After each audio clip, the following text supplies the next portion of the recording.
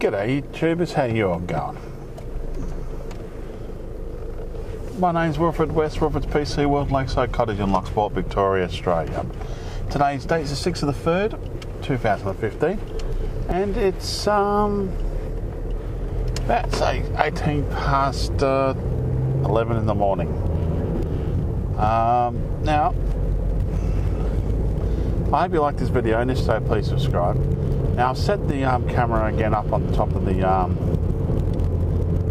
dash again. I was wanting to give that a better look, I think. I've got the fairy mic now back on the seat belt. Like, I've been listening to the radio lately, and one of the comments that I find interesting is what the Labor Party wants to do to change some of the laws in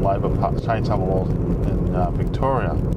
See, what happened last election, right, was the Liberals got their asses handed to them on a silver platter in Victoria. Okay, they wanted to build this east-west link, which Victorians didn't want. No one wanted those houses destroyed. No one wanted to have all that there, and everybody realised that it's going to be obsolete before it even got started, type thing. So, with that in mind, right? So they went ahead and signed the contract. So I think that was less than 6 months before the election. Now, I think that was wrong, and I thought, to myself, what the Labor Party wants to do is make an amendment so where we don't have to pay compensation to a company. Now, I think the Labor Party has hit the nail on the head what we should do, right?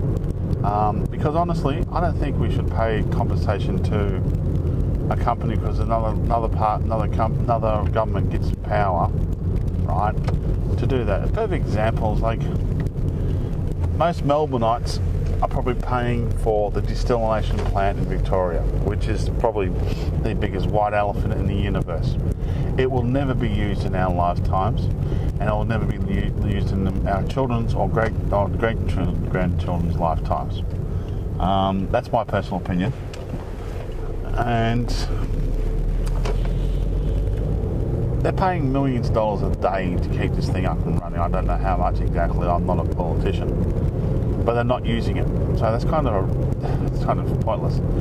It's not the exact same example, but it's an example nevertheless of how big business then basically just milks the governments. And with the Liberals, this is a perfect example of what I'm trying to say. If, say, the Labor Party has an objective and they want to do a big project, right, and it's 12 months to 6 months before the election, they should not, by any means, sign any documentation, either Liberal, Labor, or if God forbid the Greens get in, right, sign anything to do with the businesses. Right, they should be put off until the election. For a simple reason, because if let's say Liberals get in and they didn't want that project, right? Like Tony Abbott's not going to give any money to Victoria. He goes, oh no, that money is earmarked for the East-West Link. But let's say they get in and they didn't want that project. Why should that party, who was voted by the majority of Victorians, right, have to pay and bail down to big business because another party did so? So this is the thing I'm really, really, really annoyed. We in Victoria now are being forced, right, unless the government can change the laws, to say, hey, well, you're going to pay us compensation. We're not going to help you build a train track or anything like that because the other government previously wanted this road to go through.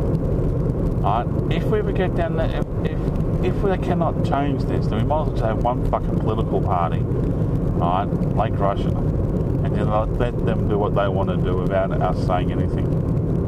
Okay, that's what it's getting down to. We do not want to ever get down that pathway where big business tells our governments what to do and what they can't do, and gets compensation, for God's sakes, right, on their on a bid that the people didn't want in the first place. If people did not want, say, that road, they don't want this road to go from east to west. They didn't want that road. Right? The Liberal Party knew this. They knew they were going to lose the election, but they still signed this paperwork. Right? And they still went ahead and did that before the election. Now, I'm sorry, but I'm saying 6 months to 12 months before an election, there should be no paperwork signed like that. No, I'd say 6 months at the most. Oh, anyway, we'll keep going and I'll keep talking more.